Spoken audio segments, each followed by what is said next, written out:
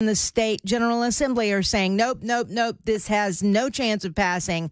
No, no, no, we don't believe in red flag laws. So we're going to talk about that later in the program. But first, guys, I have someone in the studio who wants to be your president. Not your president of a civic club, not your president of, I don't know, some Rotary club, president of the United States. It is Rollan Roberts. Welcome. I have to be honest, had not heard of you before last night, which you're probably getting that a little bit. Sure. As you travel across the country. So let's get to know you. Rollan Roberts, the second. Where are you from and what's your background? Seriously, guys, he's running for president. He's filed the paperwork. Yep, filed the paperwork, announced January 20th, and we're fourth in the power rankings and fourth in the money. So, yeah. Which means he gets on the debate stage. Yeah, we're off to a great start and looking forward to sharing our ideas and getting to know America in that way. I grew up in a holler in West Virginia, the Holler of Beaver, West Virginia. Love it. We have a little farm up there and spent most of my adult life in Florida and running companies. And then entrepreneurship has been a big part of my life. Started several companies. And so that's been kind of the cloth that I was cut from. Well, why on earth would you want to get involved in politics? Yeah, it certainly was something I thought I would never do. After I ran for state senate in Montana in 2012. So you moved from Florida to Montana? Yes. Okay, yes. gotcha. And beautiful, for a few years, it was country. just wonderful. And we were part of a ministry, a Christian ministry out there. And so I was CEO of a company in Oregon at the time. And so it worked out logistically. And but no, it was just fantastic how God has worked in our lives to bring us to this point. Never thought I would run for another elected office. Lost by 33 votes. Was actually relieved that I did not win. Did not want to recount because I just didn't want to get into the fray. I really wanted to just represent America. I believed in the fundamentals, the values, the Constitution, and that's what I wanted to represent.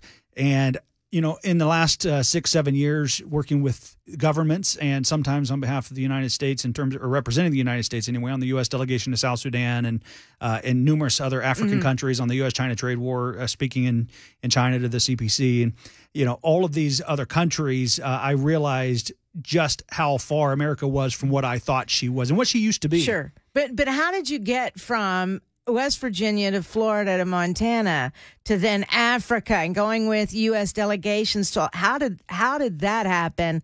Let's get a little slower track so we can get to know you. Didn't Sure. you tell me earlier? So I was at an event last night, guys, just kind of a meet and greet. And so you mentioned going to college in Knoxville, but it wasn't UT. Right. No. But you did go to college in Went to Knoxville. college, yeah, Crown College. It's a Bible college.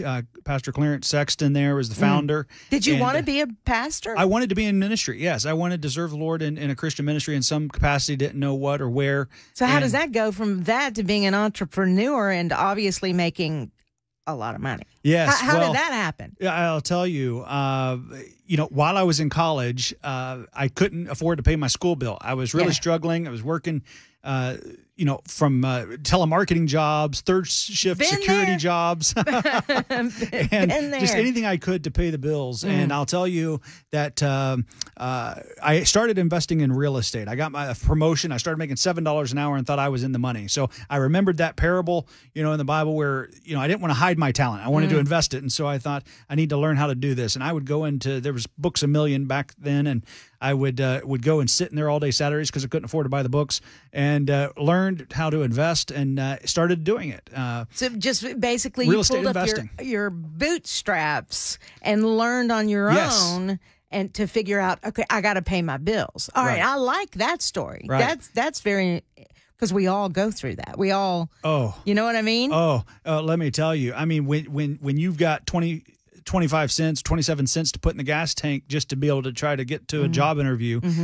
That's where I've been. And a lot of people who are at this level in U.S. politics or any politics around the world have never been there. They don't understand the plight of what most people go through on an average day. Right. They don't know what it's like stopping to get a loaf of bread or a gallon of milk on the way home. They haven't even been in a Walmart. Right. They don't. They haven't been in a Walmart, and they don't know how much a dozen eggs costs right now, and what it cost a year and a half ago, and the big difference in how that is actually truly affecting families. Right. They don't know how to work a gas pump. That happens whenever their drivers aren't with them. Right. But, and those aren't prerequisites to being the president. But my goodness, it sure helps to know who you're representing and what they actually struggle with on a daily basis. Right. Yeah, it really does. So that's impressive. So you went from college, pulled up your bootstraps, you learned how to be an entrepreneur, and you invested in real estate. Yes, and started doing really well, in real estate, and ended up trusting the wrong people. I grew up in a holler, where you could shake a hand and your word meant something. It meant something. And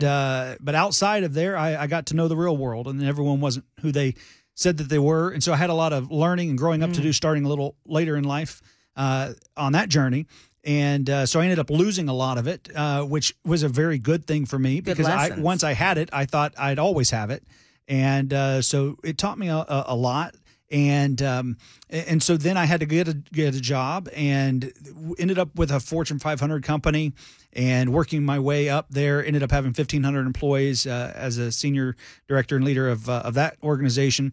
And we ended up leading that, expanding it, and that's what got me into cybersecurity and data security. Right, which interests me very much, and I shared that with you last night. All right, we are talking to Rollan Roberts, 2 L's. Spell that for us if people want to find you. Rollan, RollanRoberts.com. No D, and right, I end up doing that just out of habit, I suppose. Right. All right, so you have.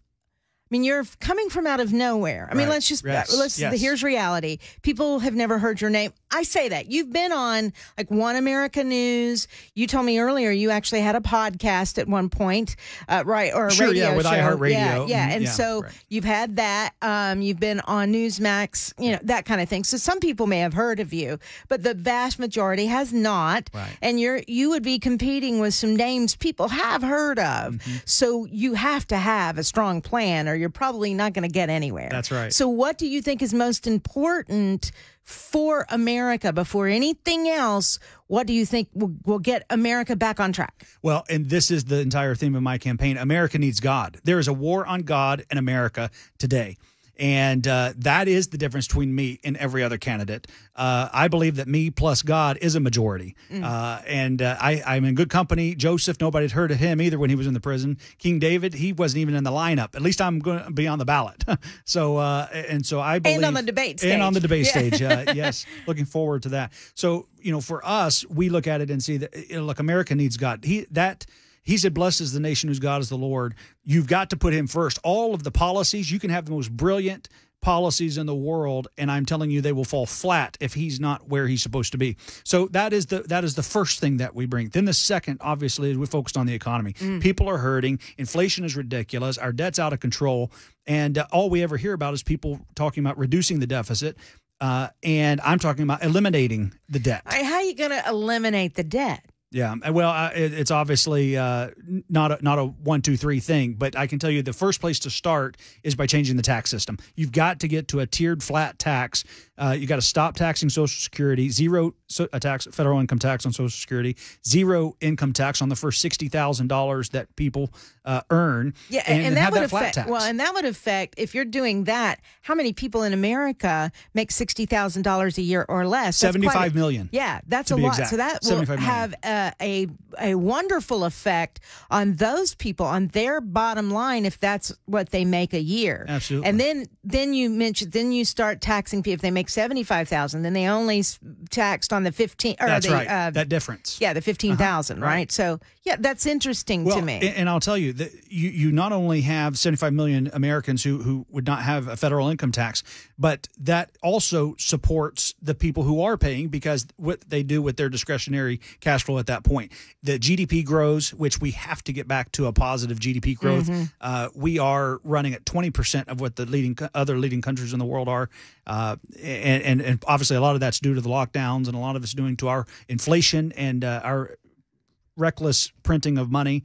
But you've got to fix the tax code, number one. The tax code is 10 times larger than the Holy Bible, and God didn't need that many words to tell us how to live a whole life, and it's worked for generations. Right. Good point there. All right, so you've got God, and you've got the economy. Yes. What interests me about you, and we'll take a break here in about 4 minutes. We're talking to Rollan Roberts, who's running for president of the United States. I'm very concerned about cybersecurity issues. Mm-hmm. Not only that, well, we had, was it Matt Walsh, I think, is reporting that he was hacked into and a lot of his information has been stolen. Now, whether that was deliberate or accident, don't know. But cybersecurity for everybody is a major issue. And AI, to me, is a major issue and dangerous. And while everybody is all wrapped up in silly fights, this technology continues to grow. And if we're not careful, it's going to surprise us all. Putin said in 2017, whoever is the first to master AGI, artificial general intelligence, will rule the world. And it was not an exaggeration.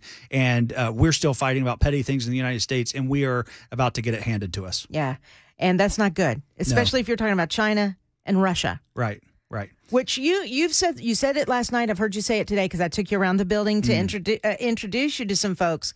You said that the next president will be dealing with a war, whether it's World War III or something else. There will be a war that we will be involved in. Without What a do you doubt. mean? Without a doubt. And the presidency has changed. The role of the United States president has changed. Obviously, it's actually gotten more constitutional, really, because it forces the president to be focused on what that office is supposed to have always been focused on. But our national security is critical, and having the economy strong, a growing economy, is one of the greatest securities that you can have when it comes to securing the nation and defending national security. So protecting the homeland. Having a strong economy is critical. Strong families are critical to national security. And that's what we are focused on with having a family czar and having people to strengthen the American family, which is under attack. And our children, are not property of the government. They're given to us by God.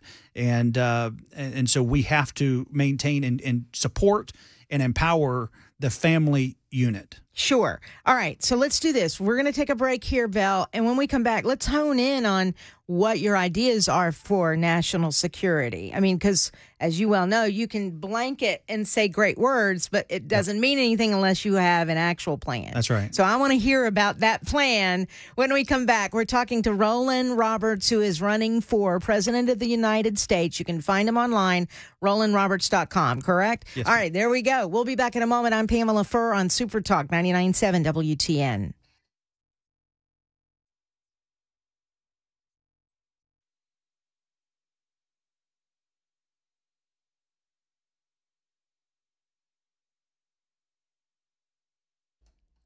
It is 12:22. Good afternoon. I'm Pamela Furr, in for Matt Murphy, who's in for Brian Wilson later on today. And we have in the studio with us a candidate for president of the United States. His name is Rollan Roberts. Thank you so much for being with us today. Hit that red button right there. There you go. Glad that you're here. By the way, we're on Super Talk TV, so you can see what he looks like. You can wave at the camera there.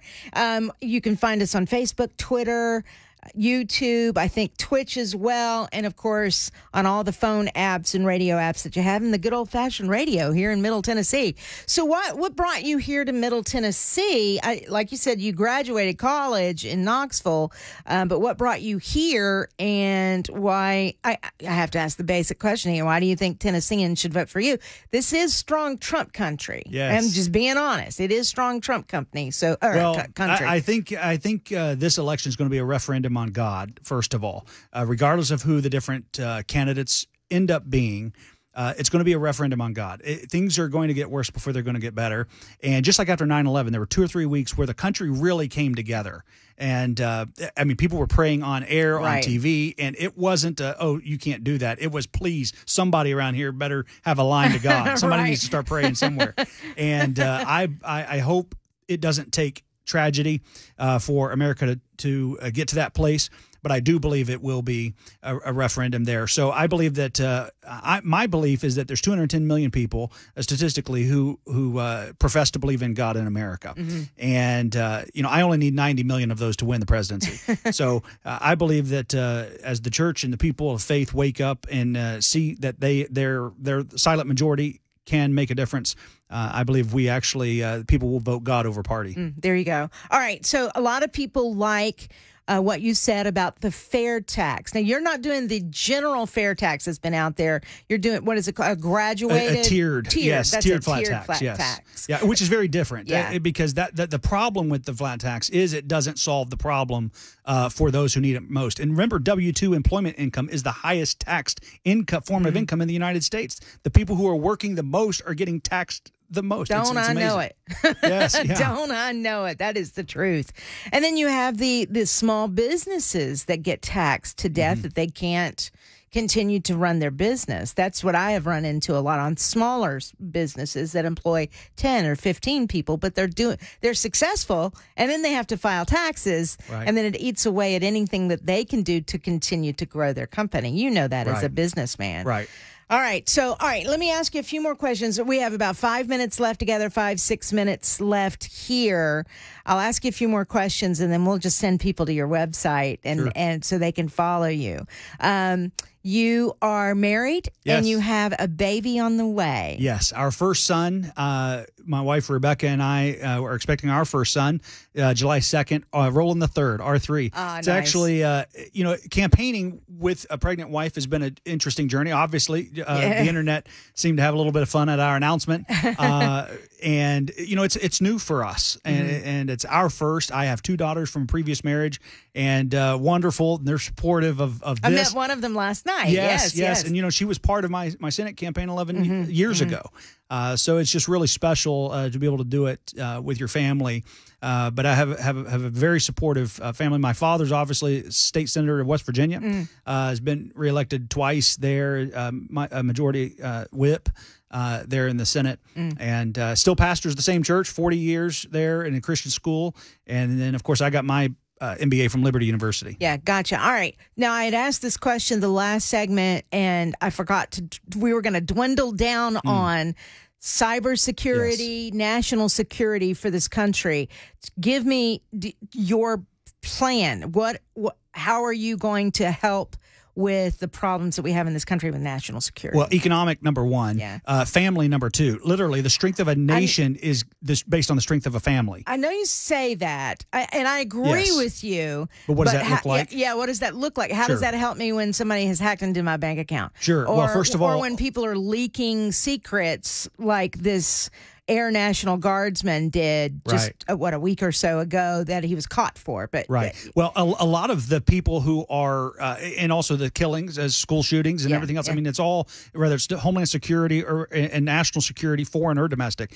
It starts with the family. That's one of the greatest protections we can have as a country, because children would not be on apps that are allowed for spying to other things, not just a matter of they don't ban TikTok. Right. When it comes to TikTok and all the other apps, that's a very deep subject, actually. That's quite sinister and interesting.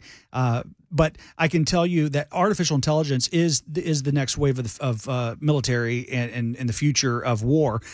The wars of the world will most likely be fought over water.